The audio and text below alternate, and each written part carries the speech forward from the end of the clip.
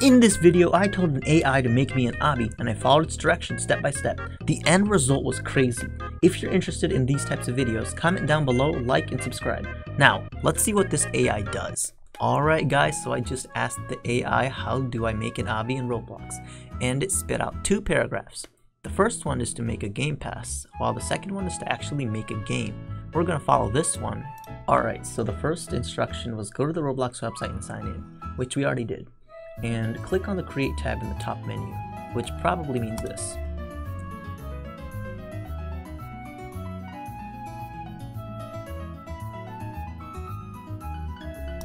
Okay, so it said select games from the left-hand menu. Probably just means click this button. And it says use the Roblox Studio editor to build your obstacle course. You can use various bricks, shapes, and other objects to create your course. So I'm going to ask the AI, how should I design this obstacle course? And let's see what it says.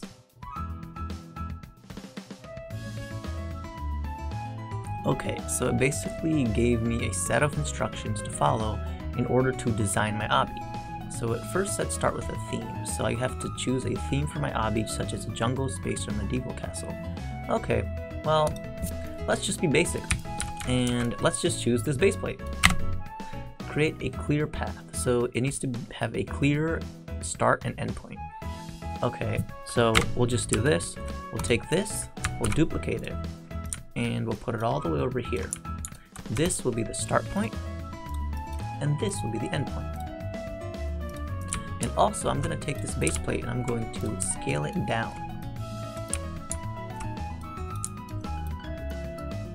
Alright, and so that looks good to me.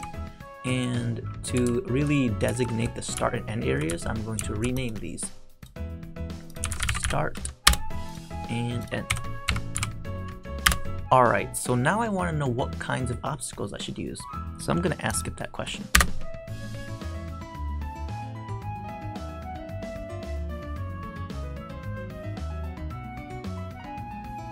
Alright, so it basically gave me 5 examples of obstacles that I could use.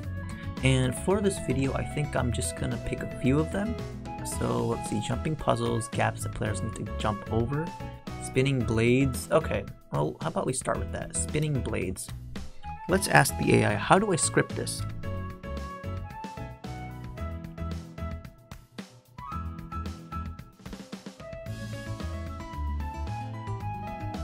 Alright guys, so I asked it my question and it literally told me step by step along with some code regarding what to do. So let's see, create a spinning blade object, use a part object and set its shape to cylinder, then create a script that rotates the cylinder continuously. Okay, so we'll go back into our Roblox, we'll go part and set the shape to cylinder. And we'll want to rotate it, and let's see, let's make it red. We'll make it a little bit bigger. Alright, and now, let's see what else it said. Create a kill function, a function that detects when a player or character touches a spinning blade, then removes it from the game. Okay, so I've already looked at this code, and everything here is okay from what it looks like, except for this part, which, when I said kill player, I didn't mean remove it from the game. That's like kicking the player.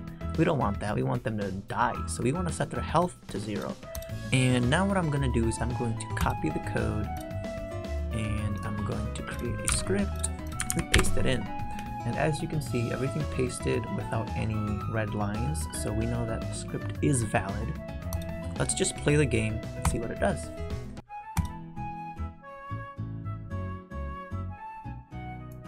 Well, oh wow. Whoa. Hey AI, what did you do? Look at this. It's running away. Hey. Oh. I think we just beat our obby. I think we just... Okay. Okay, so that was actually my fault. I forgot to anchor the part. Okay, let's try again. Oh, it's spinning now. Oh my gosh, it's spinning. I didn't even write this code. This should kick me from the game. Let's see what happens if we touch. Bing. Oh, nothing happened. What? Okay, let's go right into the cylinder. Still nothing happened. That's weird. Alright, so basically I looked into the script and everything looks fine except this is kind of out of order. So basically what the script is going to do is it's literally going to rotate the blade continuously as it says right here. But because this is a while true, this will continue happening and it won't have a chance to get into this code. So to fix that, all we have to do is Control X and Control V, put it right there, and now all of this code will run before the while loop, and that should fix it. And now let's see what happens. So we have our brick and we'll touch it. And there we go. We're gone. Huh. I thought it would have kicked me from the game, but it turns out it actually killed me. Or maybe it did kick me from the game, because I'm not respawning. Okay. That's pretty cool. I didn't even have to code much. Alright, so basically so far what we know is the AI can indeed code, and it can make a functioning script, but it does need a little bit of help. So now we've got a rotating brick. Now let's try a different thing. Let's try to ask the AI, let's see. Gaps that players need to jump over, moving platforms, or other challenges that require precise jumping. Okay, how about I do this?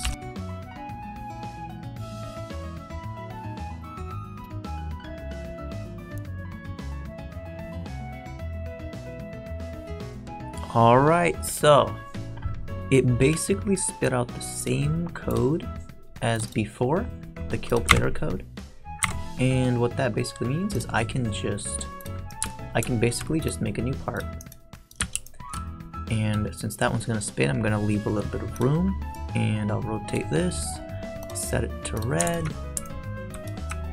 and let's do 0, 90, 0, 0. Let's scale this up. Let's make it a little bit wider. And let's add that code that the AI just provided into our brick. So copy code, paste it.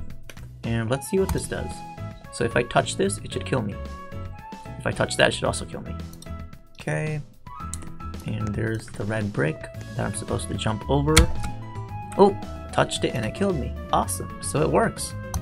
I already know how to duplicate this, but let's see, can the AI make this any more advanced? Okay, so what I'm gonna do is I'm gonna duplicate this a couple times to make it more like an obby. Okay, I'll move this, I'll take these, I'll duplicate them. Okay, and then I think I'll move this guy a little bit further. So now we've got 2 stages in our obby. And can the AI do anything to make this even better? Let's see. Okay, so for our final test, what we're gonna do this dexterity test, navigating through a series of spinning blades or avoiding obstacles. So we already know the spinning blades part, but what about this conveyor belt stuff? Let's ask the question, and let's see what it says.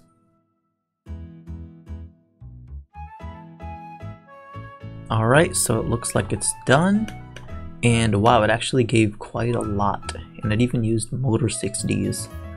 So let's see what this will do. So it said create a conveyor belt object. Use a part object, so a part object, and set its shape to a long thin rectangle. So that just means scale long thin rectangle. How thin? Well, if it's the moving surface of the conveyor belt, then it should probably be thick enough so that the player can actually move on it. Okay, and we'll move it right here. We'll take this, we'll go here, and this will be the conveyor belt. We'll make it green. So it said create a motor object. Use a motor 6D object. So motor 6D. Attach the motor to the conveyor belt and set the part 0 property to the conveyor belt. So boom, that's what that means. And we can rename this to conveyor just so we don't get confused. And set up the motor. In your script, set the C0 property to a desired rotation value to rotate in and set the C. Okay, so that's basically all just the code that it gave us. So we will go here, we'll go here, we'll go here, and we'll copy it. Okay, I have no idea what this is gonna do. Okay. And I did realize that I put 2 spawn locations. So what we'll do is I think instead we'll just, for testing purposes, we'll get rid of the end and we'll just put it right here so we can just go right here. And nothing happened. What? The AI told me to code it and I coded it, but nothing happened. I don't get it. Robot, you failed me. Come on, robot. Well, let's just mess around and see what happens. Now, is my character moving? No, it's not. Well, its script is working, but it's not really doing anything. Okay. Alright, so I actually looked into this, and it turns out that it's missing one small important detail. Setting the part 1 to U. And there you go. Wow! The conveyor belt is now working. But I can't seem to turn, I can't seem to jump. Can't do much. But hey, it's working. Alright guys, so I hope you enjoyed this video. In this video, we learned that an AI is capable of making a Roblox obby, but it does need some scripter support. If you enjoyed this video, please leave a like, comment, and subscribe, and I will see you in the next video.